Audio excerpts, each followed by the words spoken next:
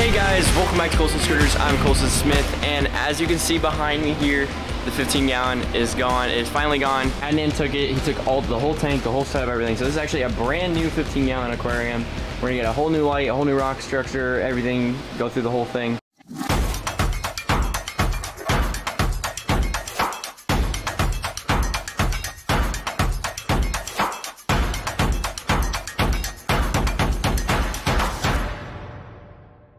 Alright, so it is gone. We are going to be setting it up today. I got a rock tree kit here like I used last time. This is just a little tree kit built by Life Rock. I believe it's Carib C. Yeah, Carib C. So we're going to fidget around with it, put it in here. Okay, I grabbed the wrong box. This is actually the Nano tree kit that we're going to be using. And then I also grabbed another arch like we did before. I'm not going to build the exact same rock structure, but it's going to be fairly similar maybe, or I don't know what we're going to do. Davis? Oh, hey. What the? You're not Davis. Yeah, I'm Davis's replacement since he's out of work today, so. All right, well, this is Jarrett. He's gonna help us out with this tank instead of Davis today. But yeah, Davis will be here in a later video, but yeah, we're gonna open up this box. This has a bunch of nano shapes and arches. It's got a little base piece and then a stick that goes down the middle. But yeah, I'll get to you when we're done building the rock. All right, Jared, what do we need? We need rocks. We got rocks. Rock. We need a heater. We need a light. We need a mounting arm for the light. We need auto top off, and we need a lid. All right, let's go get it. First things first, going with the AI Prime. Yes, sir. Is this black or white? White. Perfect. We're going white. Okay, next things we need the heater. Now auto top off. All right, you're gonna keep that one. Yep, this one's for me. Let's go. Go. Okay, we need a lid now, which is right there. Oh, lids. Lid.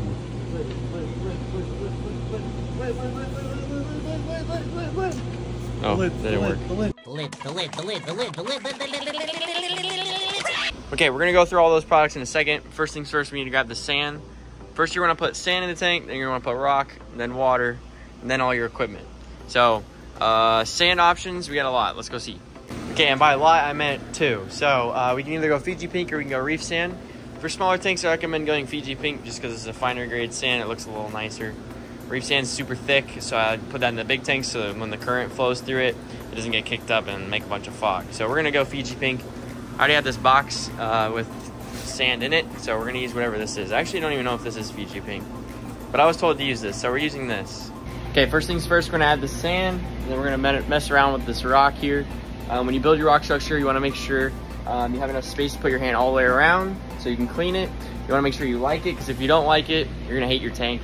Then you want to make sure there's room or there's good spots for coral, so up high, down low, some shaded areas, and some good hiding spots for your fish. So we're gonna mess around with this rock, and I'll get back to you when we're done.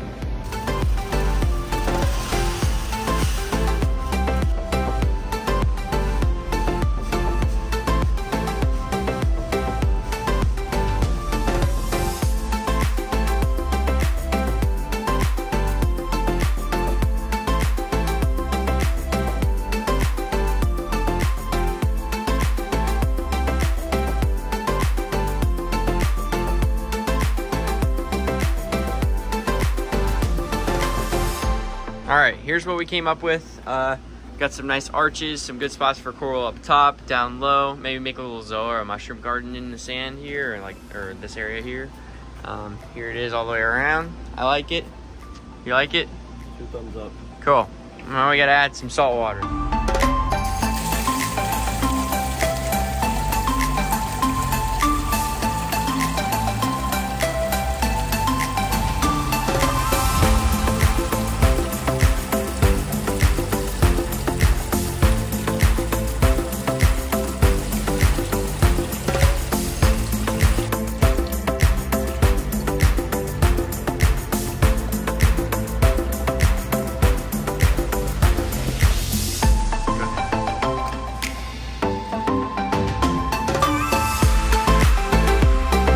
All right, we got it plugged in. Yeah, we didn't end up using the rock or the stick that comes with the tree. We just used 2 of the mini arches and then the big arch on the bottom. Okay, so when you're setting up your first tank, your tank's gonna be super cloudy like this. It's actually probably gonna be a lot worse than this because we pre-cleaned the sand.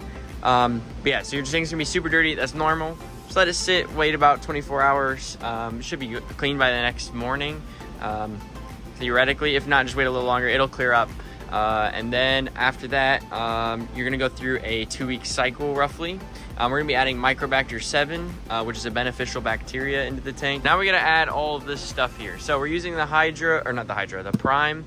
This is the best, smallest light you can buy, best bang for your buck. So it's around 250 bucks, but it's really, really good quality. We've made some really good displays with this. I'll show you the old 15-gallon, or if you haven't seen it, I'll link the video in the description. You can watch that video. You can see this tank. And then you're gonna need the arm for that as well. Then we got this Jolly heater. This is just to keep your temperature accurate. And then this is your ATO. This is probably one of the most important pieces, unless you wanna manually top it off by hand. What this does is it basically has a sensor that sits in the back of your tank at the right water level. And then when the water level goes too low, it'll tell the pump to pump more water from this bucket we'll have down here into the tank. And when you want to keep fresh water down there, because the salt in the water doesn't evaporate, the fresh water does. So you want to top it off with fresh water. And you want to keep your salinity at around 1.026 is what we have this tank here. Then last but not least, we have the lid. We won't need the lid today because we're not adding fish yet, but this will come in handy later. It'll keep your fish from jumping. That's pretty much it. All right, we got the light on the tank here. Jed put a schedule on here, so I'll take a picture and put the picture of the schedule on here. Yeah, so this is what we're working with. Now we gotta put the ATO on and the heater, so let's get to that. All right, it's actually been a couple days since you've last seen me. We got really busy that night and haven't worked in a couple days, so I'm back now. We're gonna put on the ATO and the heater, so let's get to that. Side note, the tank has cleared up so much and it looks amazing. I love this rock structure. All right, we'll just slide the heater in this chamber here. You wanna make sure it's this chamber, not this one, because this one, the water level actually will change, this one won't. So if you have it in here, it'll start heating the air, not the water. This one, it'll stay in the water the whole time. So you wanna make sure it's in this chamber. Okay, now for the ATO, this is what it comes with. Okay, so we have a jug down below filled with fresh water. You're gonna stick the pump in the bucket, get it down to the bottom. All right, so you're gonna take the sensor, you're gonna pop it on where you want the water level. I accidentally filled it up too much, so we don't want the water level that high. We'll put it like right here.